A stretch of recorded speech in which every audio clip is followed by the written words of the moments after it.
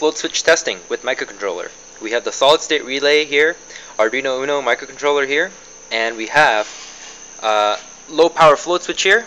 So as you can see, there's a bobber right here, and it's designed when immersed in water. This bobber is going to go up when the water level goes above the bobber's position here, and a little test run can be viewed here.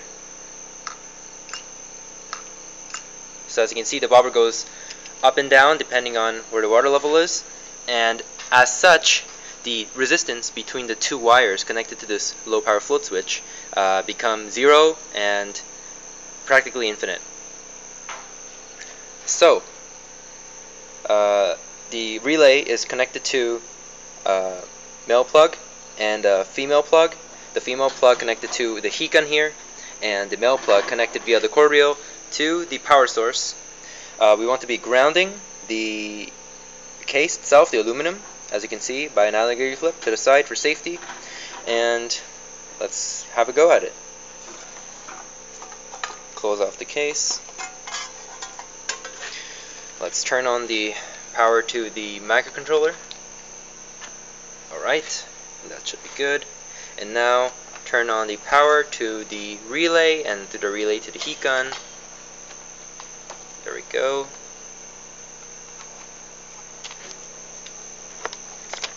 And now we know that the bobber is in the down position, and that means the resistance between the wires is actually practically 0.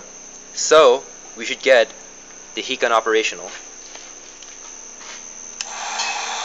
Success. And now we will immerse the bobber inside the cup of water. Make sure you have a container surrounding this cup of water, otherwise splashes around your electronics, not going to be very safe. And now the bobber is up, and that means the resistance between the low power float switch's two wires, these two, should be practically infinite, which means that the microcontroller senses that and turns off the solid state relay by turning off the trigger voltage, and now the heat gun should not activate. And it does not, so success.